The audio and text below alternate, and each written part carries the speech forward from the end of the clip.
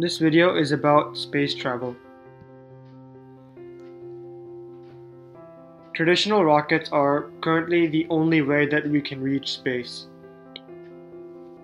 A rocket is mostly fuel, with the cargo or crew being at the very top. They go through a staging process while launching in order to shed weight. All rockets that leave the Earth and enter space are chemical rockets which ignite liquid fuel and then force the flames or the exhaust out the back. The idea of using rockets for space travel is surprisingly old. The first mention of using rockets to leave the Earth's atmosphere was in 1861. It was an essay called A Journey Through Space, written by William Leitch.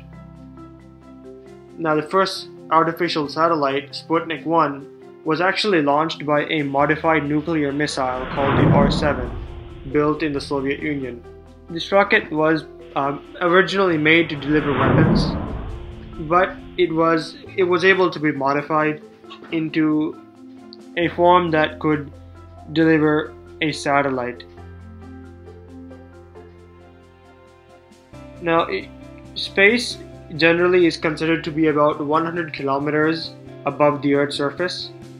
This point is called the Kármán line, and in 1944, a German V-2 rocket during World War II reached 189 kilometers, meaning this rocket actually reached space. It may have been the very first rocket to reach this point. The V-2 rockets made by Germany in World War II were the first true guided missiles, which are mainly used to attack Great Britain. Now, spacecraft need power sources, and they have some different ways of getting this. Spacecraft and space probes and satellites will carry solar panels to generate power, either for operating the equipment, like the various sensors and communication, or for sometimes if the rocket is using a form of electric propulsion, which will be discussed soon. The solar panels can actually generate power to help propel the spacecraft. Now, most rockets, including the ones that leave Earth to deliver things and people into space, use liquid fuel that they carry themselves. Now, this fuel right now is mainly oxygen, hydrogen, or kerosene. Kerosene is an older fuel, but it is still used because it is a good fuel to use. It is effective, and it is also somewhat cheap since it can be refined. It's a very old fuel that has existed for a long time. Now, there are different ways in which a spacecraft can move. Electric propulsion is a type of propulsion that drives a spacecraft, and this propulsion uses electricity to force out gas faster than a chemical liquid rocket can do. This, as a result, if this is being done in space, electric propulsion can actually achieve the same result using less fuel. However, the thrust itself is not as strong, meaning that the amount of time it could take to reach high speeds are quite long. Many of these space probes that use electric propulsion take months to get to very high speeds, and this is because of the limited power. As a result of this cannot be used to launch a rocket from Earth. It cannot be used to leave the Earth because Earth's gravity is too strong. Right now, we can only still use chemical rockets. Oftentimes, or effectively all the time, spacecraft in space will thrust for some time. They will fire their thrusters for some time, and then they will stop using their fuel. This is because since there is no air in space, they can keep gliding or continue moving until they get close enough to their destination that they can start firing their thrusters in the opposite direction, which allows them to slow down. Now, there are different types of spacecraft engines. I discussed the chemical engines before, which are not as efficient, but they are very powerful, especially useful for leaving Earth. Now, the engines that we have right now are not the most efficient. The chemical engines right now are not the most efficient kind. There are more efficient versions of them, but they are not being used yet.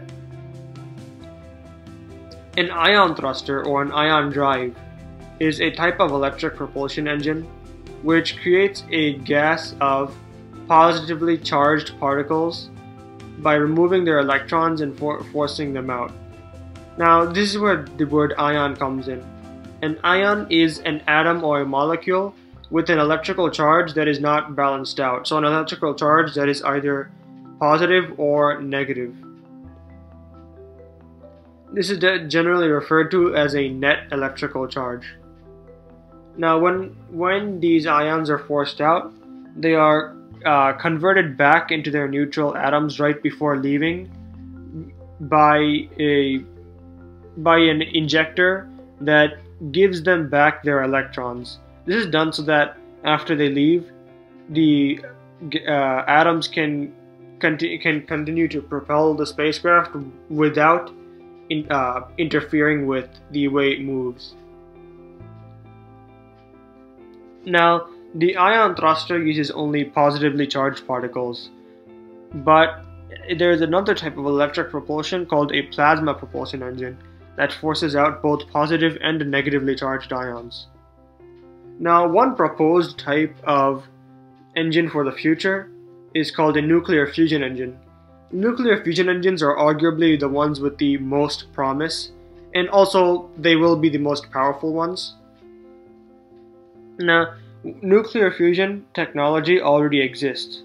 However, it cannot be, unlike nuclear fission, which is currently used to generate nuclear power in nuclear power plants. Nuclear fusion is extremely difficult to contain, which is why we cannot yet use it to generate power.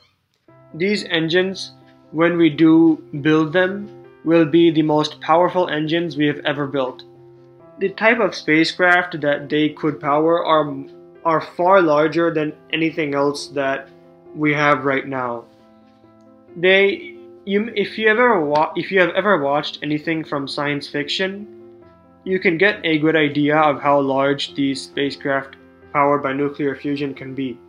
Now, the only problem with this is we may or may not be able to launch them from Earth. It's still unknown if we can do that, simply because these engines are so powerful that the amount of heat and flames they would put out would severely damage. They could severely damage the surrounding area. So, if they do that and we do not create a effective way to prevent that damage from happening, then we may not be able to launch these rockets from Earth, simply because of how much fire they put out. However, they will be very useful in space because we could build spacecraft that are much larger and faster. This would allow us to carry more people and cargo farther out for shorter times. In fact, nuclear fusion engines have been one of the proposed types of rocket travel being used that can be used for interstellar travel, moving from our solar system to another solar system. Now, there are actually a few other types of engines. For example, there is a type of, these are not properly engines, but more ways of simply moving through space. They're not engines in the sense that the power is not being produced inside the spacecraft. One of these is called a solar sail. The solar sail cannot be used for spacecraft in the way we know.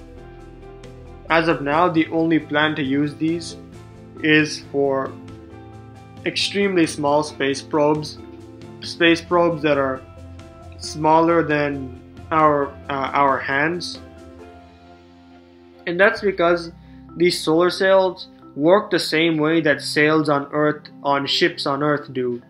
If you've ever seen a very old ship, or even a modern boat with a sail on it, these boats and ships use the power of the wind to effectively make them move. Now, this is very effective because they're not carrying their own fuel because of this. They can simply rely on the wind itself to provide the power they need to move. A solar sail does the same thing, but with light from a star, or light that we can give them as well. There is a program being planned right now called Operation Breakthrough Starshot, which plans to send a collection of these extremely small probes with solar sails to the nearest star, Alpha Centauri, which actually has a planet similar to Earth on it. The plan is that these probes will go to that world, take photos, and send them back to us so that we can get an idea of what that planet is like. These probes will not be accelerated purely by the sun, but they will instead be accelerated mostly by lasers that are based on Earth. There is another one called the Orion project.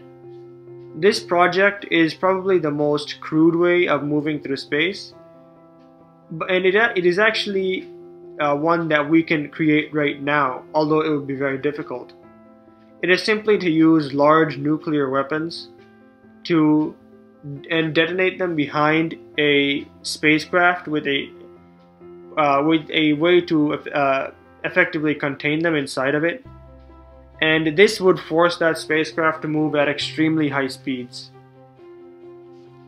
The force of those explosions would push the spacecraft away and would get it up to speeds far higher than any other engine can achieve. The only engine that would be able to rival this, the only engine that we can produce soon that would be able to rival this, would be nuclear fusion engines. And other than that, the Orion project is completely separate in its ability to bring mainly probes and possibly people to distant areas quickly. The problem with Project Orion is actually not that we cannot make it, but that there are actually laws against using nuclear weapons in space, which is fair because there are very big risks that are involved in this. And once we have nuclear fusion energy, Project Orion may not actually be a very good way for space travel. Now, nuclear fusion engines are actually being constructed right now. There is a large project called ITER, ITER, that is making a nuclear fusion power plant. Now, this plant will not be used for space travel. It will be used to generate electricity.